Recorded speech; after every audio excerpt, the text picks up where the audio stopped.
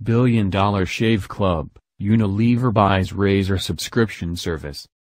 You may know Dollar Shave Club best from its viral 2012 advert, or its line of butt wipes for men, but the company's irreverent humor certainly hasn't impeded its growth. Yesterday, Unilever announced it was buying DSC, with Fortune reporting the sale price for the California-based company as $1 billion in cash. The acquisition is one of the biggest in the e-commerce market in recent years, and DSC will join Unilever's portfolio of personal care brands including Dove and Axe. DSC, which ships razors to customers for a monthly subscription fee, isn't yet profitable, but plans to be by the end of 2016.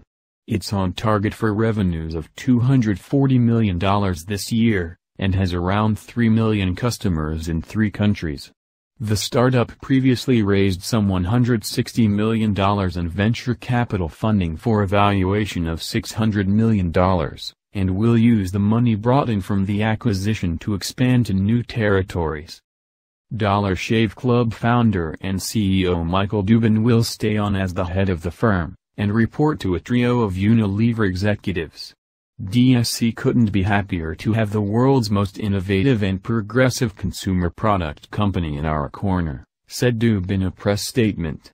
We have long admired Unilever's purpose-driven business leadership, and its category expertise is unmatched.